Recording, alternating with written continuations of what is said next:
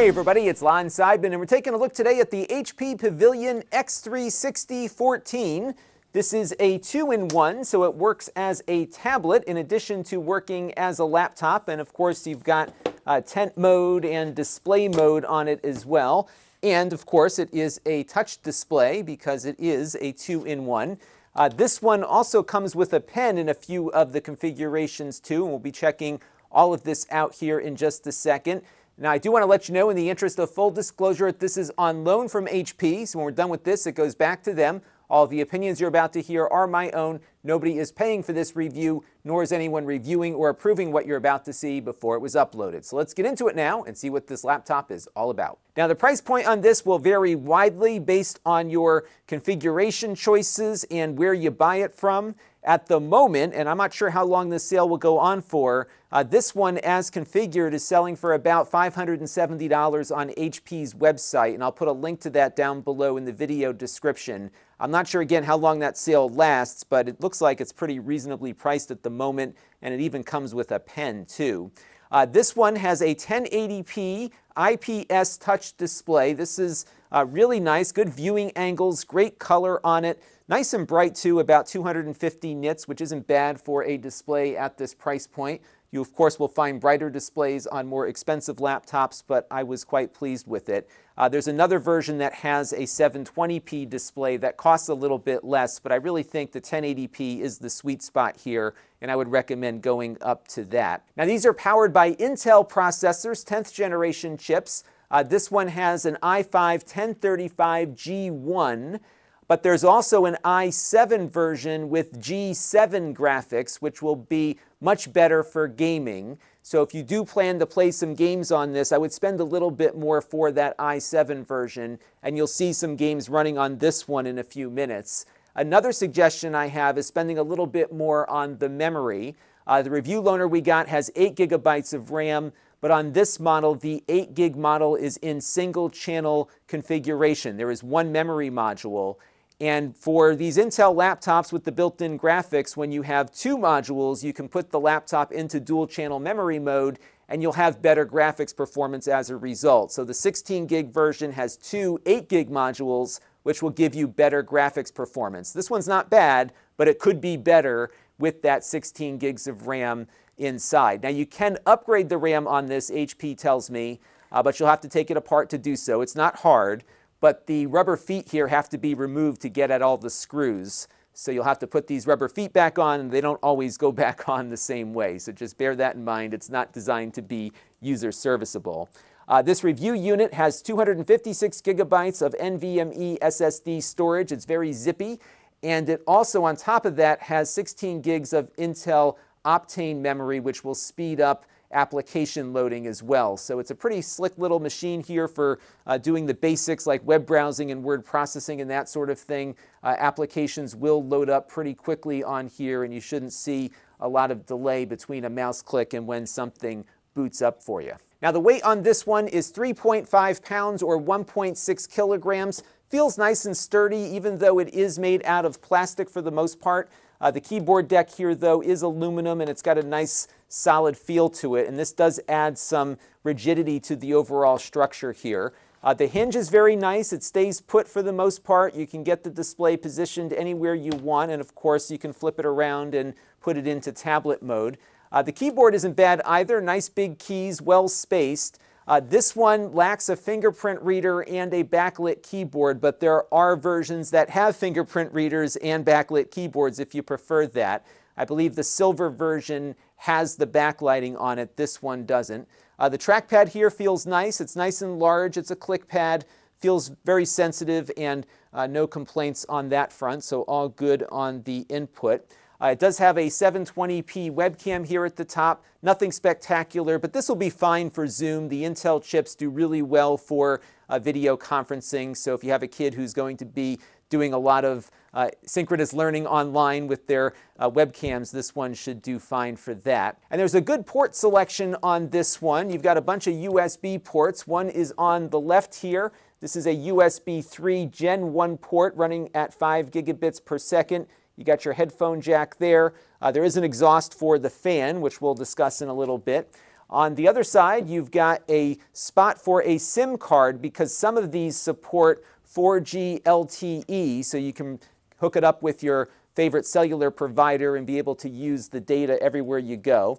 Next to it is an SD card slot, and what's nice about this is that the SD card sits flush to the case, so you can load up a bunch of movies and stuff on your removable media here and take it with you. That might be useful. The hard drive inside is upgradable, but it's often nice to just be able to augment the storage with an SD card and leave it in there, which you can do on this one. Next to it, you've got a USB Type-C port. This is a Gen 2 port running at 10 gigabits per second, according to HP, and it's a full service port, so you can use this not only to plug data devices in, but also connect up external displays and or connect power as well. So you can charge it through the USB-C port here or through the barrel connector here at the end. That's really nice to see. If you've got a USB-C docking station, you can plug it right in there and you're good to go. Just note that this does not support Thunderbolt, just USB-C. You've got another USB 3 port over here. This one is a 5 gigabit port. And then the HDMI, HP says they upgraded to HDMI 2.0 over the prior edition. HDMI 2 should give you up to 4K at 60 frames per second on the output. So decent port selection here, good I/O, and I really like having the full service USB-C port on this one. So let's take a look and see how it performs. We'll load up the nasa.gov homepage here real quick and see how fast that boots up here. Now we're on my wireless AC network here at the house. There is a Wi-Fi 6 option on this if you want the faster Wi-Fi. But AC here for me seems to be working just fine, so all good on that front. A little bit earlier, we also booted up some YouTube videos and we played back my 60 frames per second 1080p file that we like to run from YouTube, and we had no drop frames, very smooth performance here, and no issues to report on that front. So I think for doing the basics like web browsing and word processing and spreadsheets, this is more than adequate even in its single channel configuration. And on the browserbench.org speedometer test running in Google Chrome, we got a score of 186 on version 1.0 of that test and 109.3 on version 2.0. That comes in right around where I would expect this chip to come in at, and you can also see it compared to a previous generation i5 processor as well. It does a little bit better against that one. So all in performance, at least for web browsing, feels about where it should be. Let's take a look now at its pen performance. All right, so we've got the laptop now in tablet mode, and you can see you've got a ton of screen real estate to work with here for writing. Now, one thing I like to do is make sure that the pen gets detected before I rest my wrist down and begin writing here. But as you can see, it is ignoring my wrist input, and all seems to be working pretty well. One thing that I like to look for as I write out my name is whether or not it loses track of the pen in between the letters, especially if I lift my pen up too high from the screen. But it looks like it's doing a good job of keeping track of the pen's location. And you can test for that by looking and seeing where that cursor under the pen shows up as it gets closer. But I didn't see too many wrist movements here getting detected as I was writing things out during my testing. It also supports pressure, so if you do a light line here, you get one type of line, and if you push down harder, you get a darker line. This pen that they sent as part of my review loaner is a 2.0 version of the Microsoft Pen Standard that also supports tilt, where you can get a thicker line if you hold the pen at an angle, although the apps that I typically use for this don't seem to support that just yet, but it looks like you'll have additional writing capabilities here with the new pen standard. I'm not sure if you get this pen, though, in the box with the Pavilion that we're looking at here. I will update down in the comments section if that is the case. All right, so let's move on to some more fun stuff, gaming, and we ran a bunch of games on this just to see how things went. This is Fortnite running at 720p at the lowest settings, and the frame rate was varying quite a bit. It would go as high as 50 frames per second and as low as the upper 20s, so I think about 30 frames per second here is the average that we were experiencing. Not bad, but again, you would see better performance if you had 2 sticks of RAM installed. We also took a look at Rocket League, 720p here, lowest settings, just like we did for Fortnite. We were getting between 25 and 50 frames per second, quite a variation here as well. Rocket League is not all that forgiving of single channel memory configurations, and this is a good example of that. but it's still playable, and it would be a little more playable if you went with the 16 gigs of RAM. GTA 5, same story. We were running 720p, lowest settings, getting between 20 and 30 frames per second. I should note, though, that in the past, we never got this kind of performance out of Intel graphics, so things have actually gotten a lot better over the years here with the built-in Intel stuff. We also ran The Witcher 3, 720p. Here we were in the 20 frames per second territory, not as playable. But if you go into some older games like Half-Life 2 at 1080p, we were in the hundreds of frames per second here. So there's a lot of stuff that will run really nice on this if you don't mind playing some older games. And that's often the case with machines running with Intel graphics. Now we're going to pivot over to some benchmarks, and this will be a good opportunity to see what dual channel memory would look like, and also what going to the i7 with the G7 graphics would look like as well. Let's take a look at the 3D Mark Cloudgate test. And we got a score of 8,129 on that test. And take a look at the Acer Swift 3. Its graphics performance in dual channel memory mode was about 10 frames per second faster than what we're seeing out of this Pavilion. I would expect that we would get similar performance out of this machine if you had both of those memory banks populated, and that's an argument for going to the 16 gigs of RAM. Another thing to check out is the Lenovo at the top of the chart there. It's running with the i7 processor that has the G7 Iris graphics, and check it out. It is much faster, and that is definitely something to consider on the Pavilion here if you are looking to play some games on it. So you'll see a definite performance boost if you go up to that G7 variant here for gaming for sure. Now we also ran the 3D Mark stress test, and that is a test that runs one of these benchmarks over and over again to see how the computer does under load for an extended period of time. There we got a score of 93.7%. That is a failing grade. Passing is 97%. So that indicates to me that you might see some variation in gaming performance and other stressful tasks if you are stressing the processor constantly.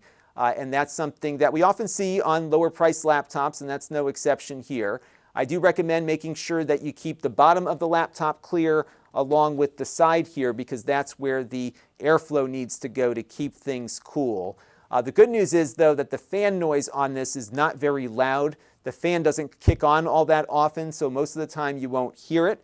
So that's good, but there will be some fan noise every once in a while. By the way, while you're gaming, you've got upward firing speakers on this one, which is great when the laptop is in laptop mode, but it might sound a little muffled when you have it down in display mode like this. So I think if you are watching movies and want to have it in the display format here, you might want to attach some headphones or use some Bluetooth speakers. The speakers overall don't sound bad. They are Bang & Olufsen branded speakers. They do have good stereo separation, but you're not going to get a lot of bass out of them. But they do sound pretty good for a laptop at this price point. All right, one last thing to check out here, and that is its Linux compatibility. The good news is that the display, including touch, is being detected properly. Wi-Fi, audio, Bluetooth, all of that is good. But the keyboard here is not getting detected. And this is the second 2-in-1 I've looked at over the last couple of days that wasn't getting its keyboard working with Ubuntu 20.04. So I wonder if there's some driver update coming down to fix all of that. And it might have something to do with transitioning the computer out of tablet mode into laptop mode again. I did try to flip the display around a few times, but I was not able to get this thing to get the keyboard detected properly. So that'll probably get resolved at some point. Otherwise, it looks like it is pretty compatible here with Linux. And overall, I think it's a nice little machine here, pretty reasonably priced depending on where you buy it, when you buy it, and what's inside of it. There are a ton of configuration options as we went over. And again, I think if you get yours with 16 gigs of RAM, you will see better graphical performance. And I would strongly recommend that, especially if you're going to go up to the i7 version that has the better graphics option. And it's good to see that there is a good graphics option with this. And overall, a nice solid machine from HP. That's going to do it for now. Until next time, this is Lon.TV. Thanks for watching. This channel is brought to you by the Lon.TV supporters, including gold level supporters Tom Albrecht, Chris Allegretta, David Hockman, Brian Parker, Mike Patterson, and Bill Pomerantz. If you want to help the channel, you can by contributing as little as $1 a month.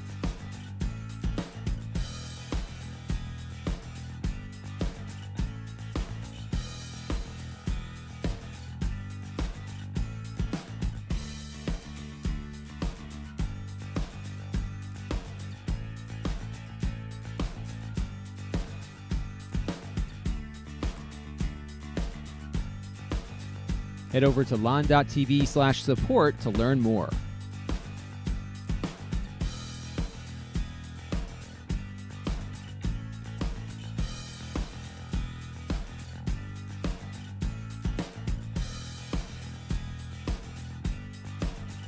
And don't forget to subscribe. Visit Lon.TV/s.